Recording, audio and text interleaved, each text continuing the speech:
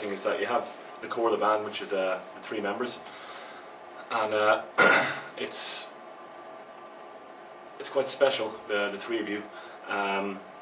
What's even more surprising for me is that you both come from, you know, in world terms, a relatively small place, Uppsala, and yet all 3 of you happen to come across each other in this small place. Does that ever strike you as being something like 1 in a million or 1 in a billion? Or of course, I thought that we thought a lot about these things, and what's even more interesting now, I was talking about it with some other guys from Uppsala yesterday who are now playing in Repugnant, and some other bands from Uppsala, the Giant and Invidious. There it's where it gets really interesting for me, because they come from a very similar point of view. They have a very similar approach to music that we have and that we had when we began as well. And of course they are in a way inspired by us. They are, I don't know, 7 years younger or something. But there was no direct link between Watain as a band and them. They built this thing up themselves, and they also come from Uppsala, from this really small place. Actually, the main guys of those bands are actually born 500 meters from where I was born. So it's, I don't know, maybe there is something in the soil, maybe it's just a coincidence, but I don't really believe in coincidences when it comes to these sort of things. what's the story of this place? I think it was nothing really that we had in mind. It just, at some point, I think we realized that that Watain had sort of outgrown itself, not at all in a, like, how to say, as a part? not in a career aspect, but rather as a brotherhood. Mm. You know, it had become something more than a band that were just, you know, meeting at weekends and rehearsing and then want to do a tour and some albums together. It had become something more, and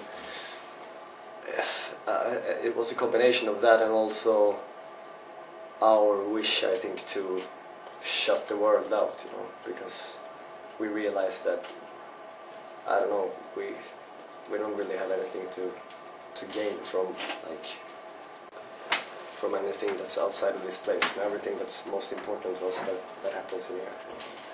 Yeah, we needed that kind of place to, something that extended just a regular rehearsal room.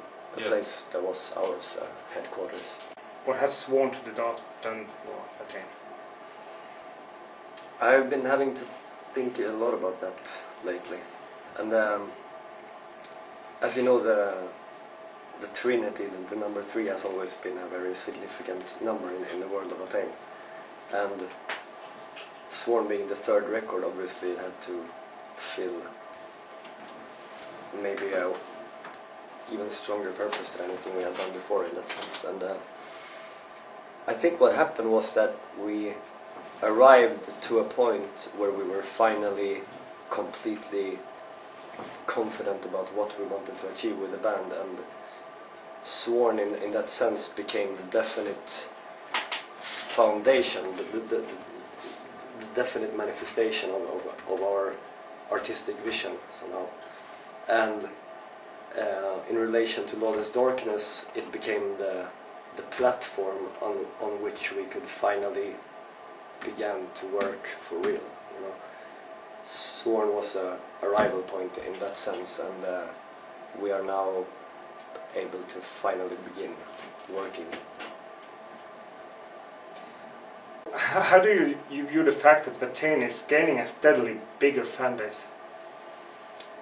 I see it as a natural progress. To me, it would be strange if it would have gone in any other way, because just as we have been progressing as a band and evolving as a band, the energy within the band and that the band contains has also been pushing outwards. It has grown in itself, you know, and it's bound to color a wider range of people, because it's within its nature, you know. I mean, when you're building something up, it will naturally start to grow by itself and absorb and devour everything around it, and that's exactly what has happened. So it's not as much a goal as it is a consequence of our dedication. Yeah, because I've read and I've heard you said before that if you could say that the Watain has an aim, is basically just to reach as far as possible. Well, that feels a bit simple for me. I wouldn't say that that's the perfect definition of the goals with Watain. I think that that's perhaps once again a consequence of the goals that we have, you know, because what we are aiming to do is to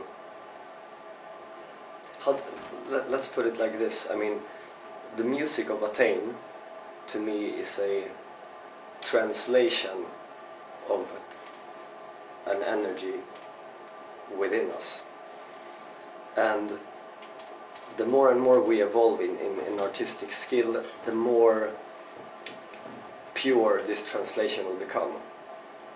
And the goal, do you see what I mean? And the goal would be the day when the translation is, when nothing is lost in translation, when the expression that is Watain is doesn't differ anything from the source that we want to express. And that is a very ambitious goal, of course, and I am not convinced that it will ever be fully achieved, at least not within a musical context. I'm not sure if that is possible, but that's always something that we are striving for. And that in turn is bound to attract a very big audience, because that's exactly what people intentionally or not are looking for in art, in a way, you know, something that is completely pure, something that is lacking anything that is not completely genuine. You guys came into view for a lot of people in 2004 when you did the Dissection tour. I know Dissection's a very important band for you. Their last album, when it was released, it got a lot of negative press because people weren't expecting it or ready for it. I think it's quite fitting now that, you know, as the years go by a little bit, more and more people are coming around to realise what a masterpiece it is. I was expecting that to happen. I didn't imagine it to go so fast. You know, I thought it would take 10 more years for people to grasp, because people are usually pretty slow and somewhat retarded when it comes to these sort of things. But yeah, for me it was just a matter of time, you know, And because it doesn't matter, you know, what style of music, what style of metal that is more popular now. It hasn't got anything to do with that. It's the reason why it was bound to sooner or later be acknowledged to the extent that it should be, is that it consists of things.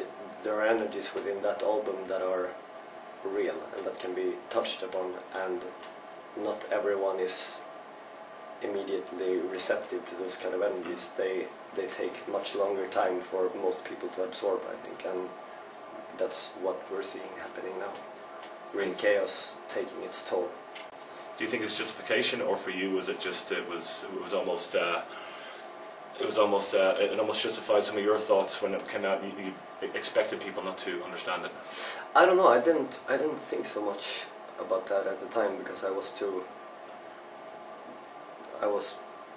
much in the middle of everything somehow, and the album itself had gotten me so greatly that I had a hard time to focus on what other people even thought about it. You know, to me it's needless to say, you know, one of the most important albums in my life. Yeah.